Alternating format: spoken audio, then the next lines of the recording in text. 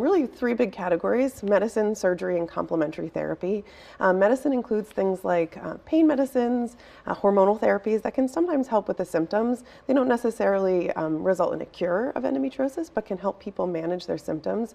Surgery, like laparoscopy, where we excise all the endometriosis. Some women end up having a hysterectomy at some point, but it's not the answer for everybody. And then complementary medicine really includes a lot of things. Pelvic floor physical therapy is really important. Abdominal wall nerve blocks, pelvic floor nerve blocks, things like meditation, psychotherapy. We have a number of studies going on about CBD and TENS units and a lot of other things that patients could be using as well.